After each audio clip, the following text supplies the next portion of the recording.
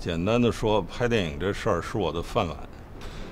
我得珍惜我自己这饭碗。盗窃知识产权本身就是一个偷窃的行为，是吧？是应该受到法律制裁的。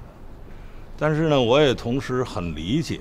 在我们这样一个不叫社会主义初期阶段的社会主义国家里头，发生这样的情况也不奇怪。但我的意思绝不是说我们应该鼓励这个偷盗知识产权。我觉得，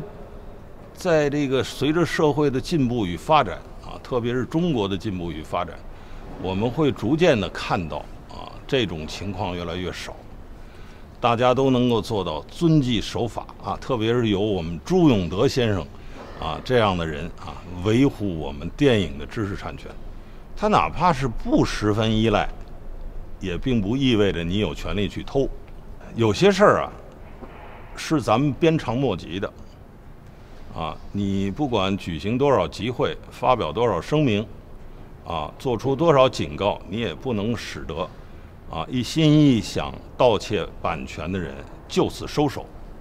但是我自己就觉得，就是从从业人员的角度讲，大家都呼吁至少造成一个社会气氛知道这件事情是不好的。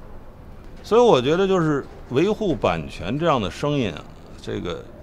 在我们的社会里头出现它并不仅仅是一个保护版权的事儿，而是一个维护社会公义维护社会全体人民的公利这样一个想法出发，我觉得是有价值的。4月26日是一个重要的日子，让我们一起来保护产权。